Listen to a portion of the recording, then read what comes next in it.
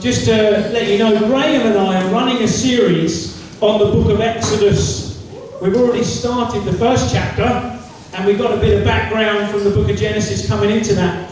But next week, Graham's going to carry on from that. We're going to learn about the life of Moses and how God chose a man to do his wonderful work and to rescue the Hebrew slaves out of Egypt. And in the same way, we are all rescued out of Egypt, aren't we? Yep. Amen to that?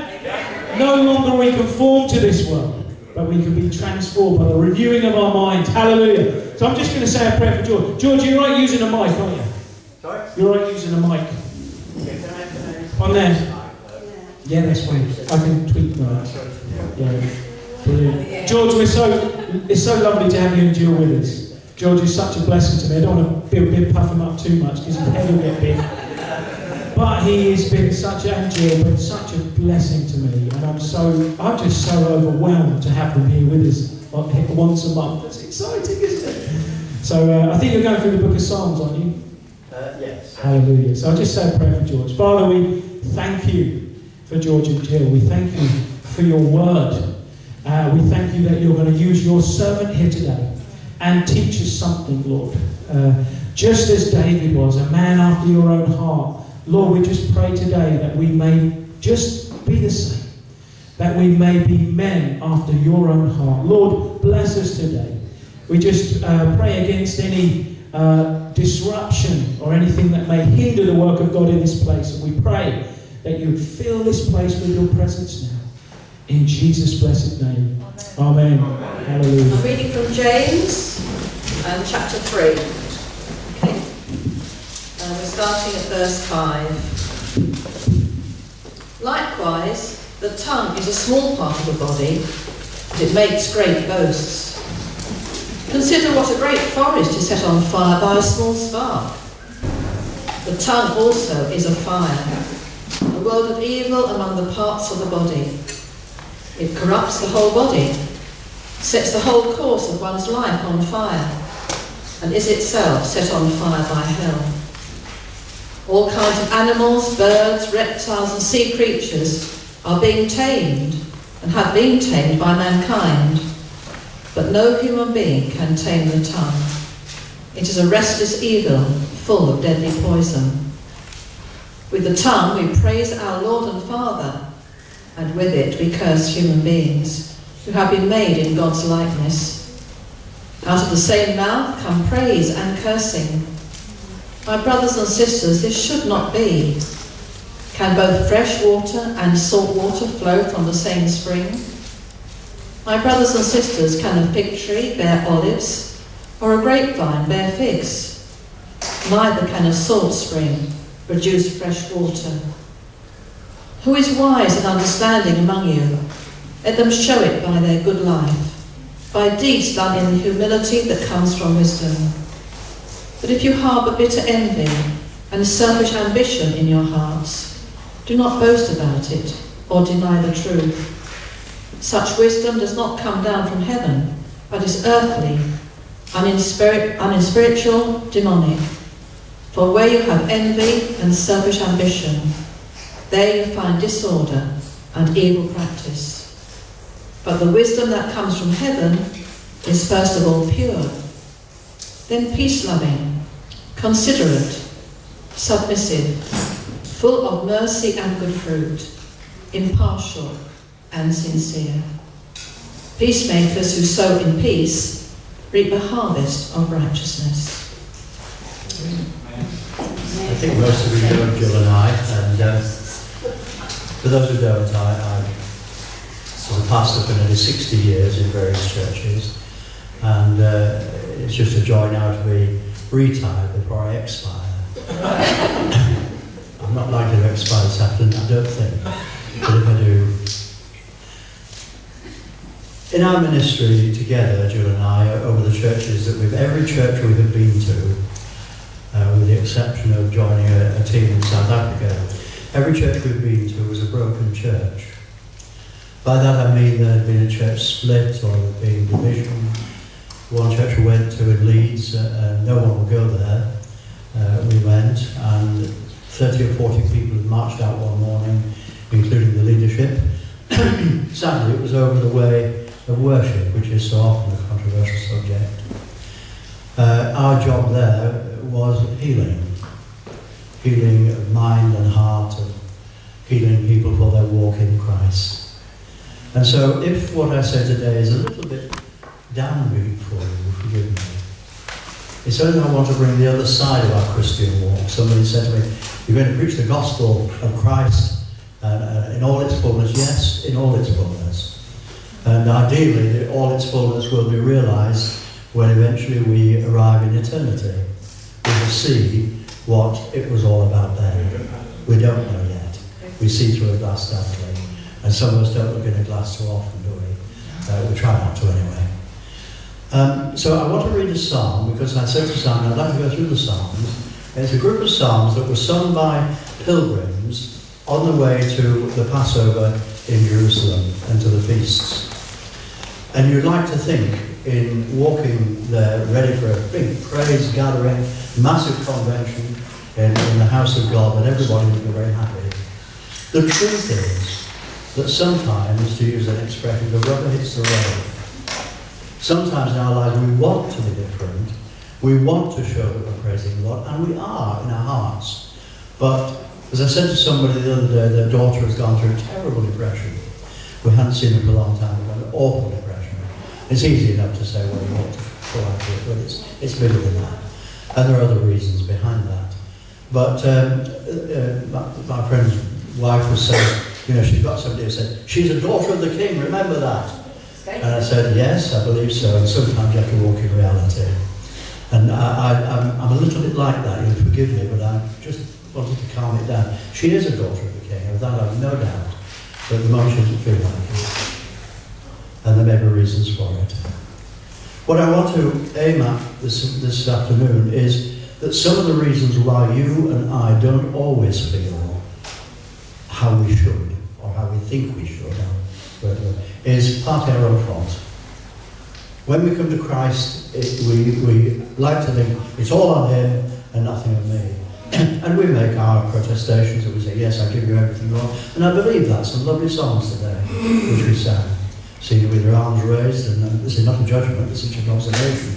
And you want to give everything to Christ. But you also have to face the reality of your life and where you are. And you ignore that at your peril. We grow where we are. It is said of Jesus that he grew as a root in a dry ground. I was sharing the other Sunday morning about Jesus returning to Nazareth, which was a pretty rough old district, not mentioned very much in Scripture after that. And it was renowned for its crime and low standard of living and all that kind of thing, which we know about in today's generation. And yet in the middle of that, God prepared his Son for the walk that eventually would take him without hesitation to Calvary for us, for you and for me. So it's growing where you are that's important. And the first psalm I read to you is Psalm 120. It's a very short one, and it is to do with the tongue.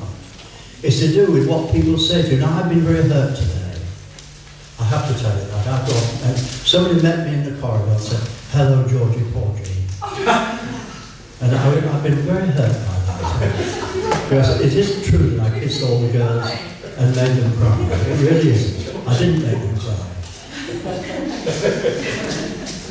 So you remember that, won't you? That's, I didn't say Porgy. Sorry? I didn't say Porgy.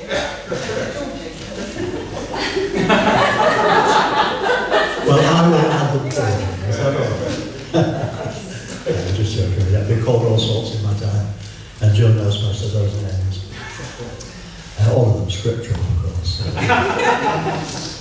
The matter of fact, Joe was just standing there. I was sitting because my legs are not what they were, and I won't show you, but I can't stand all that long for good reason. And Joe said, can you see through me? I said, I've seen through all my life. That's another story. Psalm 120. Let's get that. As usual. In my distress, here is someone in his walk to the convention at Jerusalem, with the saints around him, all singing and rejoicing, and what he's really saying, it's okay for you, but this is how I am feeling. Psalm 120. In my distress, I cried to the Lord, and he heard me. Deliver my soul, Lord, from lying lips and from a deceitful tongue. What can I give to it? What can I do about it? I'm paraphrasing now. Sharp arrows? Should I cut my tongue out? It doesn't actually say that, but that's how he's feeling. Oh, woe is me. I'm living in Mesech, which incidentally was again a place of great crime. It was a very dark place to be in. And we all know about the dark places in our lives, and maybe that's where he was at this time, and how he felt. It was a metaphor. I'm dwelling in Mesech, I'm dwelling in a place that's so difficult to live in, and I don't want to be here. And then he went on to say, and I am also dwelling in the tents of Kedar. The tents of Kedar were a tribe that erected their tents, and they were black covering. It was pretty dark when you looked out over Kedar. That's where he felt. My soul has long dwelt with those that hate peace. I long for peace, I'm for peace. But when I speak, they are for war. And that psalm came to me one evening when I was thinking about meeting together today. And really just to ask the question, where are you? It's a big question from Genesis, isn't it? The very first question. Adam, where are you? And you could say that and move that on and say, where are you in your Christian life? There's not a judgmental time together. I'm just asking the question. Are you real about what God is doing for you and has done for you? Are you making claims for your life that have not yet been achieved, but are still hopeful and aspiring because of Christ and what He's done? When I was a little boy, and I'm sure you've heard the little rhyme, sticks and stones will break my bones, but names will never hurt me. Actually, that's a lie. Names do hurt. Things have been said to me, and I guess to you too, that have gone right down into your soul, and often, and this may apply to some of you, right from childhood. I heard a mother in Tesco's, do I go to Tesco's? Yes, I do. Would you forgive me if Genesis? Well, I was in Tesco's the other day, or somewhere, and this lady was speaking to a child who was playing up, as children do, not like this, these two. Are they angels, those under there, I see? But they're playing up, and this mother just got hold of the child. Shut up, you stupid child. And you've heard it. And maybe, at some stage in your life, you've had it said to you, you're just stupid. You're not capable of doing anything. You know, your talents and your abilities are, well, you're useless. And somehow that often grows into our lives until we feel that that is the truth. And when we begin to feel that is the truth, then we begin to go down and reach into lower levels. About the Christian life, really, maybe you've been told that you're not good enough. The truth is you're not, of yourself, and never will be. But that's not what God is saying. God is saying, you're not good enough, but I am, to bring you close to me. But it's that not good enough. That, I mean, maybe you look at me today and you all wish you were like me, don't you? Yeah. And you tell the truth occasionally as well, so you. What I'm saying is, you very often forget that for a moment. Sam's giving me a halo, but I'll leave it somewhere like that in the car park. Sometimes we look, and I have looked at people who are Christians, who, in my view, are really, to use the phrase, going on with God. So that's a nice question, that phrase. I'm not quite sure how you analyse that phrase, but I think we know what we mean. And I have wanted to be like them. I've just wanted to, I'm thinking particularly in ministry now, and I think of an elderly man who I knew. He was Welsh, and he and I used to sit down as a young lad then, not quite a young lad, I was in my 20s, just come to the Lord, about to go into ministry. And he used to just talk about heaven to me. And there was just grace coming from his lips. And I couldn't get enough of listening to him. Hayden Palmer, I remember him now. And he would sit with tears in his eyes talking about Jesus. And it affected me. And I thought, Lord, I want to be like him. And then he got caught up in a I don't know whether you've ever fasted. Have you ever fasted and prayed? Any seriously?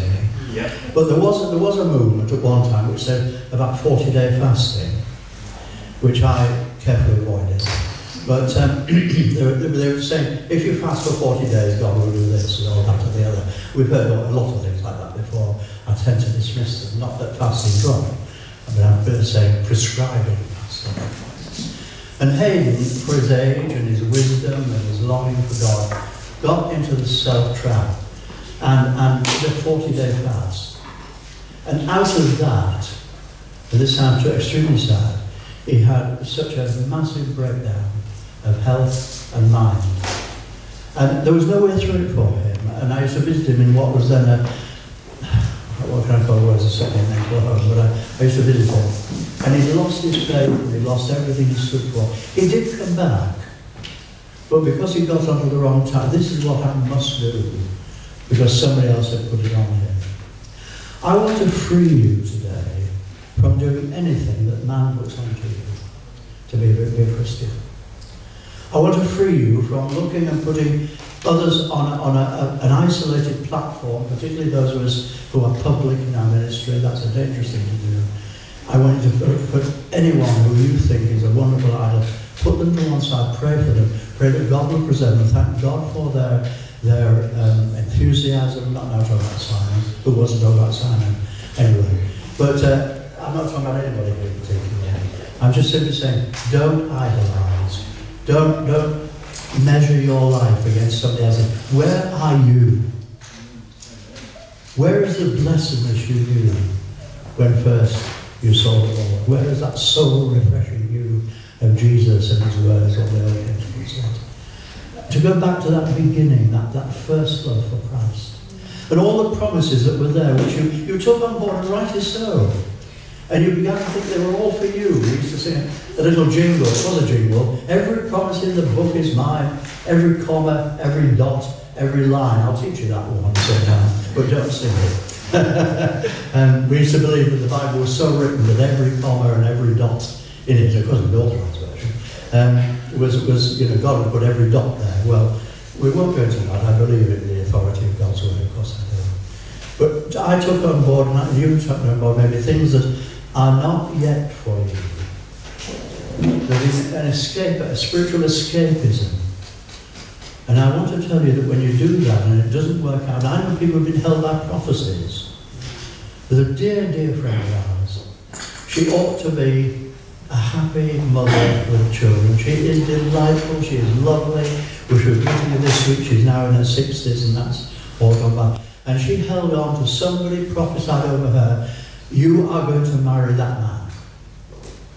And she wouldn't look elsewhere. There were people who would have loved her. Seriously, I mean, as a Christian, lovely person. But she refused to look. You could say she obeyed God.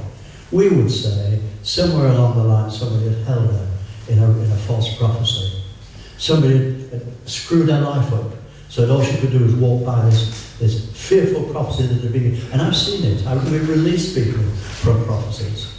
I've also given prophecies at times too, and tested them in the Lord. Where are you? As you're walking, as we are, towards the glory at some point or another, some will arrive, if I get there before you do, you know the old song. As we walk along together, let's honour one another as those who love Jesus, at whatever level we are at, but help each other somehow to escape from the clutches, the wrong clutches, I think, sometimes demonic clutches, in the guise of spirituality. If it isn't invested in Jesus, if it doesn't come from your salvation, if you feel today you're not good enough, why are you not good enough? If Christ is in your life. I remember someone saying to me one day, I can never be forgiven. I said, so what's special about you? And they looked at me. And I said, why are you outside of the orbit of Christ's forgiveness? Why are you so bad that Jesus, when he died, he had to omit you and leave you out? And they began to realise that there was nothing we have done, nothing we can do, nothing we can ever do, that although it may grieve him, cannot be forgotten, forgiven. The blood of Christ, when we sin, it said the blood of Christ cleanses us from every sin.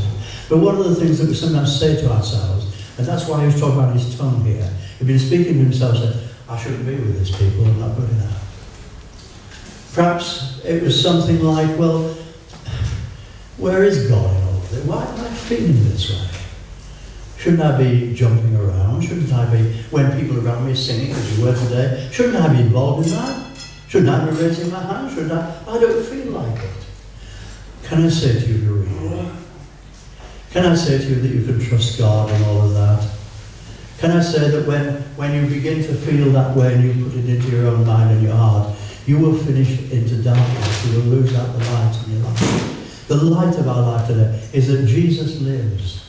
And that whatever condition you and I are in, mentally, physically, spiritually, if some of it even is our own fault, and some of it is, there is a way through. There is a path back to God, through the dark paths of sin. Another lovely hymn. I don't know. I would want to pronounce a blessing over you. I'd like to say we need to bless each other more. Jill read that scripture. Can cursing and blessing come from the same mouth? Sadly, yes, it does. Sadly, when we're saying, where is God and why am I like this, is that not part of almost going back to the curse? We can ask the question, but we mustn't take it on board. God is still God. God is always faithful to his word. God in Christ loves you and loves me. It says in this psalm that he wanted to live in peace. Remember the lovely promise in the Word of God which says that that Jesus said, "My peace I leave with you, that the world cannot take away." We talked about this at the house group the other night, actually. We're talking about facing reality. Now, it's something I'm on about at the moment. Facing reality in our minds and seeing where we're at. And yet believing that God has given us peace. And Jill came up with and it was lovely what he said, look, was that whilst we don't always feel that peace, it is there and it is surrounding us. And the lovely word in Scripture is that the peace of God will pass all understanding, will keep your heart and mind. And for us as a military town, it's a special word because Paul was using a word that the Romans would understand, will garrison your heart. There is a ring around us of peace. We may not feel it all the time, but it is there. And nothing can take that away. The peace of God, which passes all our understanding. Peace I leave with you. And it's bequeathed to us. It's part of His will for us. And if we're outside of that peace, look into your own heart and say, why is that gone? What am I doing? Where am I displeasing you, Lord? What is it? Not a witch hunt. You don't have to. You might need somebody to help you through that. But what has entered into me? What are the names that are stuck in me from a child? Why am I not living up to my potential? Why am I living where I am? I'm not talking about physically now, because I know for some it's not easy. I'm talking about where are you living in Christ? And so there's a dear man walking along with the rest, everybody praising. He felt like perhaps somebody does here today, thinking, yeah, I stood up and I did it. But if you only knew, My prayer as we look at the Scripture together and as we pray, talk together, is that we'll be willing to be where we are, to trust God in that, and if necessary, to move away from the things that tempt us and from the things that attract us, to move away from the things, there are things, aren't there, that when we're low, we go back into, it might be alcohol, it might be drugs, it might be all sorts of things. It might be anything. But we know as Christians what grieves God. The Holy Spirit teaches us the things that please Him. And I implore you and beg of you, if you want to walk the Christian walk, you've got to do something about it as well. Amen. You have to. The Scripture says, work out your own salvation with fear and trembling. And the salvation I have got is what God has given me, and the value of that and the quality of that is how I choose to live. And if I neglect the Word of God, if I neglect prayer, if I neglect fellowship, if I neglect the things the Lord has put around me, if I no longer see beauty in my life that God has put there, then somewhere along the line I need to come before God and say, please, Lord, help, I'm in distress. Help, I'm not like others. Help, I don't want to be like others. I want to be like you, Lord. Just like you.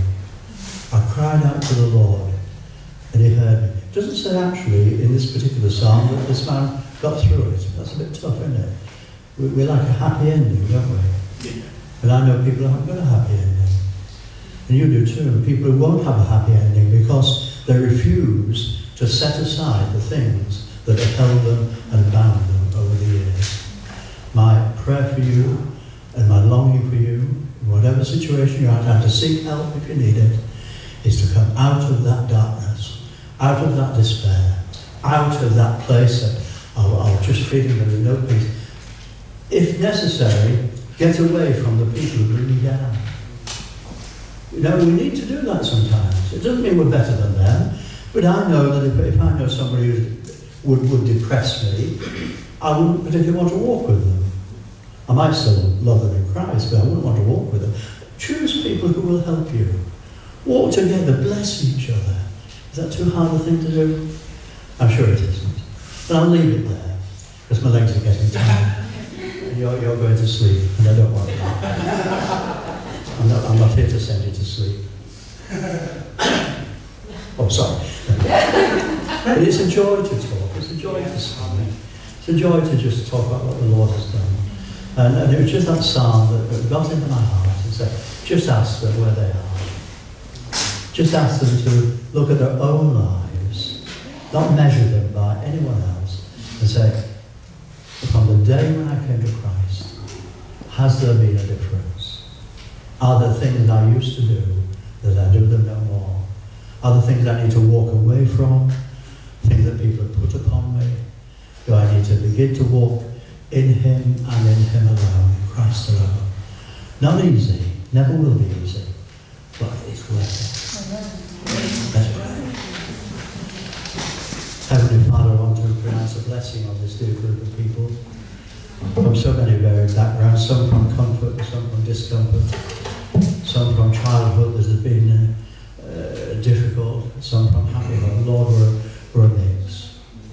And Lord, we're very sorry for the things that we do and are probably still doing that block you out and stop you from developing all the things that you've put into us. And we thank you, Lord, the things that don't depend upon money or education or any such thing. They might be helped, but they don't depend upon. What have you put into us, Lord, that you want to develop? We cry out in our distress. We cry out and say, Lord, we want to be at peace.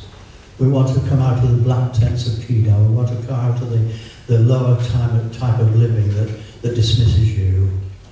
And we want, as we sang earlier, just to give out everything to you, that you may use us for your glory. Lord, I pray that you bless everyone here today. Bless them and keep them. May the light of your countenance shine upon them and give each one of them your peace.